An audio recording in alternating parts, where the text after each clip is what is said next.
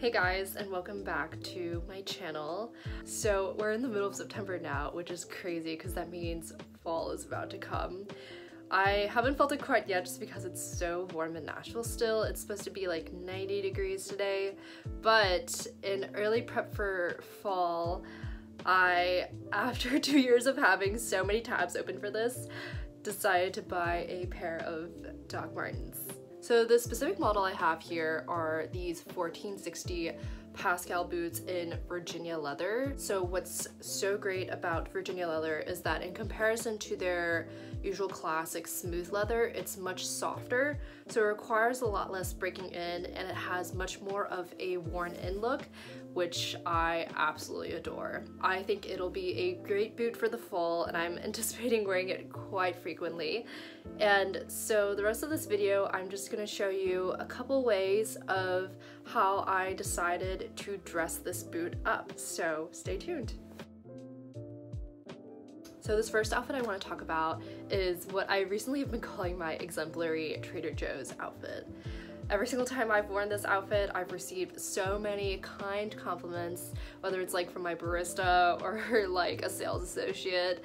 Everybody has been saying such nice words, so I thought it would pair amazingly with Docs. There's such a cute contrast between the shoes and the outfit itself, and although it does look like I just came out of like my Williamsburg apartment and I'm about to buy like gluten-free bread, I do just straight up feel so alive when I wear a shirt that's like this tropical and this like poppy, and I'll definitely be wearing the heck out of it until we hit sub 70s in Nashville.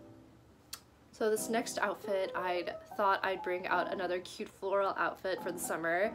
The skirt is from Brandy Melville and the top is from Zara, and I thought I'd bring out this chain to make the whole look slightly edgier. I think I have always been a person that gravitates more towards soft looks. I've been told that I like dress like a mom sometimes, but I've definitely been trying to experiment more, especially this past summer, with wearing outfits that are slightly edgier, a little out of my comfort zone, and so I think these Docs will also further push me to explore my sense of style. I think this outfit would be fabulous for running errands in the city, the kind of day where you'd like buy flowers for yourself just for fun and you'd like smile and wave at everybody because you know you're like a main character in some type of film. But anyways, I do think this outfit is super cute and I hope to wear this as the summer comes to an end. Alrighty, so this next outfit is what a lot of my friends have been calling this like Whaley outfit. So if you watch YouTube, you know that Whaley, it has this sort of like pure neutral mom type vibe, and I think this outfit totally fits up that alley. The top is from Aritzia and it's their sculpt knit tank, and the bottoms are from Reformation. And again, I think the Docs add a nice touch of edge to a generally soft looking outfit. And okay, I'm about to make a really odd comparison, but bear with me. You know that TikTok that goes like, open up the safe, bitches got a lot to say, and then they go, grr. I think the outfit goes, grr. It's, you know what? You know, I'm like sick.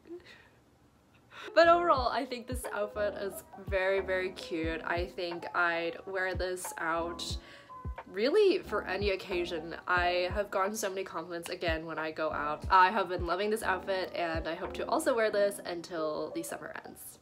Alrighty, so next up is this outfit with this cute floral top from Madewell and this corduroy skirt that I received as a gift from my roommate, and it's from American Apparel. I do think corduroy and Docs have this weird like non-conformational type of marriage with one another, which I think is great.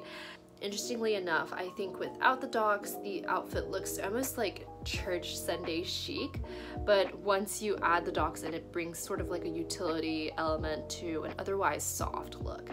I think this outfit would be such a cute fall outfit and something I'd probably wear to just like go to a bookstore or like a cute like rainy day type outfit. So this next outfit, I thought I'd just go full blast with contrasting themes and bring out a floral dress. This piece is from Urban Outfitters and it actually is a romper. It was one of those like clothing items that like falls to the back of your wardrobe, but then once you find it, you're like, oh my gosh. So I think it pairs really well with docs. In a weird way, I feel like the pattern feeds into the edginess of the doc because the romper itself sort of tickles the edge of edgy, but it's not like entirely edgy. Anyways, I think it's a really cute outfit and I thought I'd top it off with a few pieces of gold jewelry. Alrighty, so the next outfit is this long simple black dress from Aritzia, and I think the streamlined black color and simplicity of the outfit itself works really well together. Although it does seem like an elevated look just because of the dress, it's actually so easy to put on and so comfortable to feel in. I think it'd be like one of those outfits that like you wear to Trader's just to signify that like, you know, you're doing well, you got yourself together.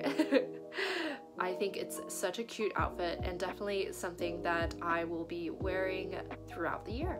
Alrighty, so this next outfit is another all black outfit, but I thought I'd throw in a pop of color with the windbreaker that I have here. The leggings are from Gap and the top is from Zara, and the windbreaker is thrifted from L Train, and I think this is another outfit where I kind of look like a Street Fighter type of character or like an old school anime character, but I absolutely love it. The all black really slims down and elongates my figure in a way, and I could totally see myself just wearing this out day to day, and I can't wait to wear it as it gets cooler here in Nashville. Alrighty, so this next outfit I thought I'd feed into the inner basic girl in me and bring out this Vineyard Vines oversized shirt. It really feeds into this Nashville vibe, and I noticed after moving out of New York that oversized is such a look in the South. It's like either oversized or like very floral brunchy outfits, and I'm totally the type of person to lean into oversized, so I thought I'd incorporate this outfit to, you know, maintain my Southern Belle status. Alrighty, so next up I have this outfit that I put together. The green top is from Brandy Melville and the cargo pants are from Zara. I have been loving these pants so much and I hope to wear them more this fall. I do feel like when I wear this outfit I look like I should be like in a Gap ad or something. But I think it's really cute. I love the neutral tones of this outfit and I think it will be a wonderful outfit to bring into the fall weather. So the last outfit I want to talk about today is what I think is one of the easiest way to dress docs, which is just pairing it with mom jeans and a chunky winter knit sweater. The jeans are from PacSun and the sweater was thrifted from L Train Vintage, and I think it looks like the ultimate cozy winter outfit. I think I could totally see myself wearing this more so in the winter. I think I do kind of look like a fake Asian Emma Chamberlain. It's very like Emma Chamberlain of an outfit, but I think it's so cute. It works for a reason and I can't wait to wear this more as it gets colder here in Nashville. And that is the end of this video for today. I hope you were able to draw some inspiration from the outfits that I put together. I know I am fairly excited about wearing these shoes a lot into the fall and winter. Thanks again for watching this video, and I'll see you guys in the next one.